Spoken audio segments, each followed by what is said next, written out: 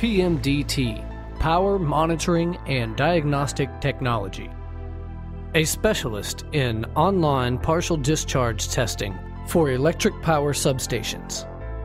Online PD testing is a pre-outage insulation inspection, which is performed on live, energized, medium or high voltage power equipment without a service interruption or outage. Partial discharge is a localized dielectric breakdown of a small portion of solid or fluid electrical insulation system which is under high voltage stress. According to IEEE Gold Book, insulation failure is the cause of 80% of power equipment failures. Online PD testing provides valuable information about insulation condition even when there is no opportunity for an outage to perform conventional tests. OLPD detects and precisely locates insulation defects such as corona, surface tracking, arcing, voids, and floating electrodes.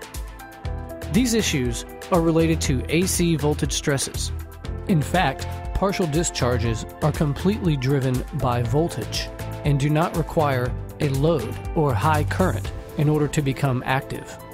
The information from online PD testing is becoming increasingly vital to asset managers in the transmission and distribution industry, which faces many challenges including more stringent reliability requirements and the tightening of maintenance budgets. PMDT provides the diagnostic solutions, field testing services, and the education and training necessary to meet these challenges. PMDT's flagship product, the PDetector, is the perfect solution for online PD testing in substations. It uniquely includes all three types of radio frequency sensors and both types of ultrasonic sensors. It also has the diagnostic power of phase-resolved measurements, which compare the timing of incoming pulses to the AC power frequency. This instantly eliminates background noise, which is not synchronous to the 60 Hz AC sine wave. Phase-resolved measurements are also used to determine the specific type or mechanism of discharge. This gives the PDetector the versatility to test all types of substation apparatus, using multiple techniques, quickly probing deeply, and gathering conclusive information about the condition of any insulation type.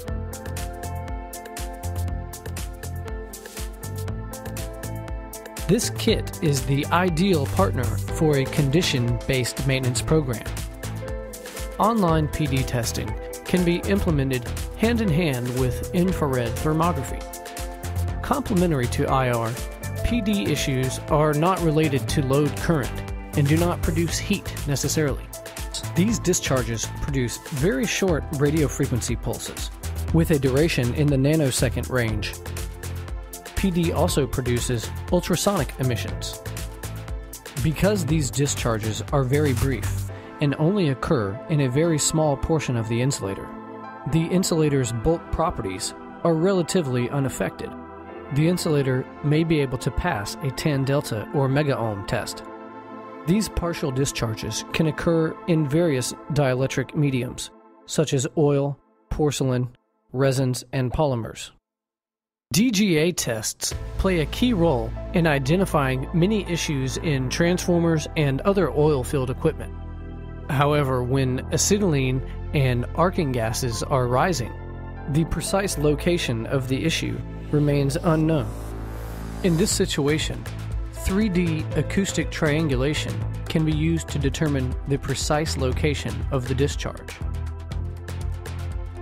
In addition to power transformer diagnostics, the online PD detection kit can be applied to power cables and their terminations and splices, medium voltage switchgear, SF6 circuit breakers, GIS, instrument transformers, bushings, overhead insulators, virtually any type of substation apparatus energized above 3 kV. No matter which device you're testing, you'll be able to use at least 3 sensors to get a complete picture of the insulation condition. First, use the UHF sensor to check for airborne radio frequency signals.